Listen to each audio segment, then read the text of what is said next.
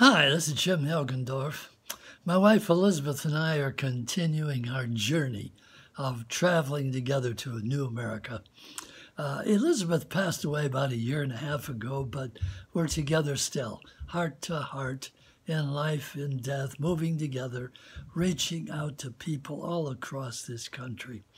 You know, there's so much darkness crowding in upon our lives, the division, the chaos, the politics, the wars, Ukraine, the epidemics, all of these things that seem at times, I think for a young people especially, overwhelming. But also, this is a time of great transition and great opportunity. There's a new world coming, and it's crying for expression. It all depends upon ourselves, our resolve to change, to overcome ourselves, to change ourselves so that this world around us changes and morphs into the dream that we really hold for ourselves.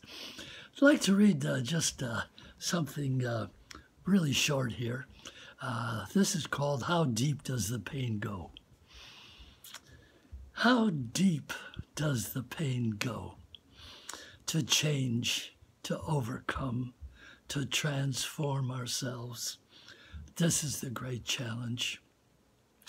Stuck in patterns of life that have endured not only from the day we were born, but from primordial times and even beyond, ways of looking at the sun and moon, at others, at ourselves, caught in visions of the very universe that fragment our lives and remain frozen in time. Can we really become that which we imagine?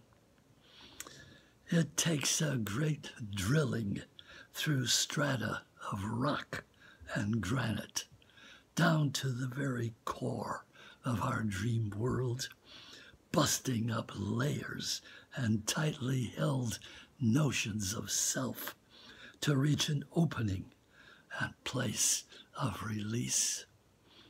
There is a world there waiting for any dream of creation. Our life, deep down, imagines unlimited worlds. The pain is the sound of immovable strata crumbling. Keep drilling. And finally, I'd just like to say, and especially to the young people of this country, for your dreams, please keep faith with yourself.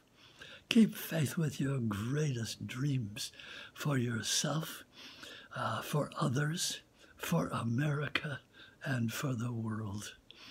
Nam Myoho Renge Kyo.